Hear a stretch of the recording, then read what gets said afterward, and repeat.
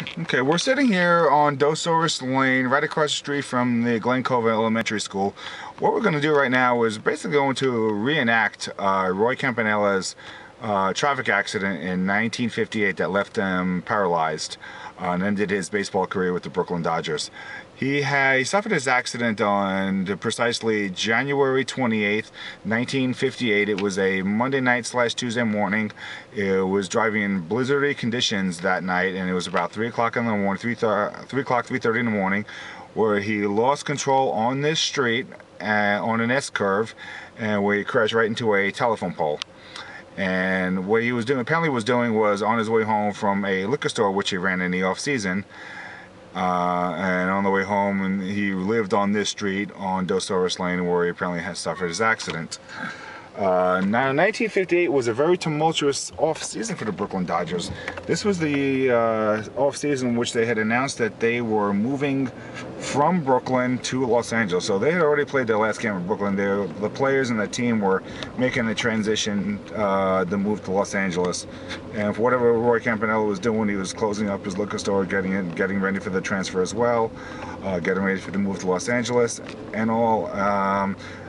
Anyway, he says he was closing his liquor store at about 2 o'clock in the morning, and he was driving home via the Northern State Parkway up to his home in Glen Cove on this street, Dosoris Lane, Dosoris Lane, and when he ran into a telephone pole. Now, there are conflicting reports because it's considered rather late to be opening up a liquor store or running a liquor store at 2 o'clock in the morning on a Monday night, but apparently that's what he says he was doing. There were also reports that he was having an affair with another woman. So I mean, not that it really matters what he was doing. I mean, it would have been a pretty scandalous thing back in the day, even scandalous thing now when you think of it. But anyway, it doesn't really matter what he was doing. I'm just going to replicate his accident. Right now we're going northbound on Dosoris Lane. Now what we're doing is approaching what you see is a curve sign up ahead. It's a 25-mile-an-hour speed limit sign, and you can see it right there.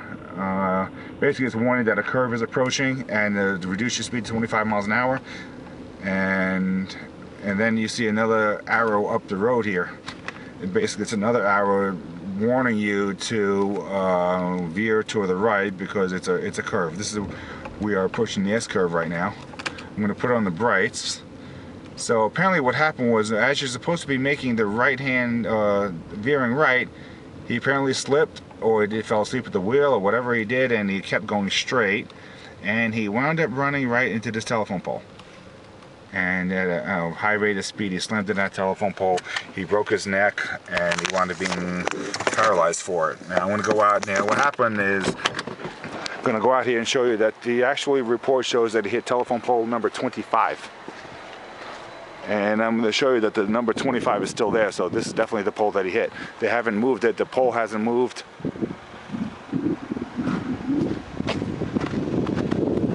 There it is, 25. So everything in the road is still here. The accident, the S curve, the streets, and everything is still here from the night of the accident over 55 years ago. As you can see, I tried to replicate this as much as I could. You can see all the snow on the ground. It's actually about 3 o'clock in the morning right now. And his accident was about 3:30 in the morning, so that works out. And I'm taping this in early February. The accident happened in late January, so I'm not too far off there.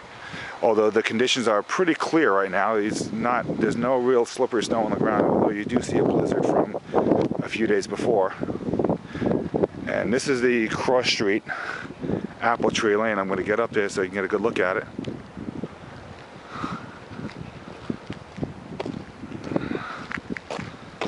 It's basically Appletree. You won't be able to see it. It's very hard to see it, but Appletree Lane and Dosoris. This is pretty much the intersection where the accident happened.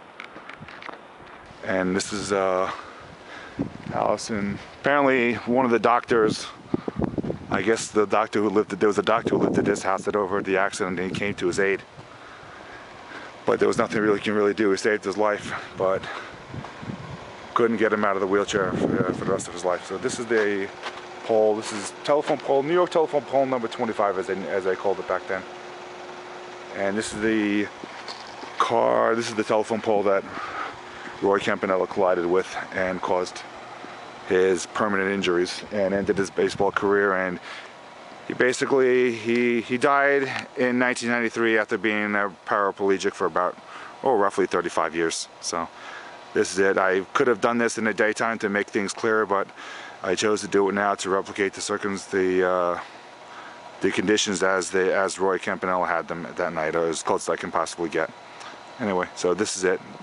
The New York telephone pole number 25 on Dosoris Lane, just shy of Appletree Lane in Glen, Cove, Long Island.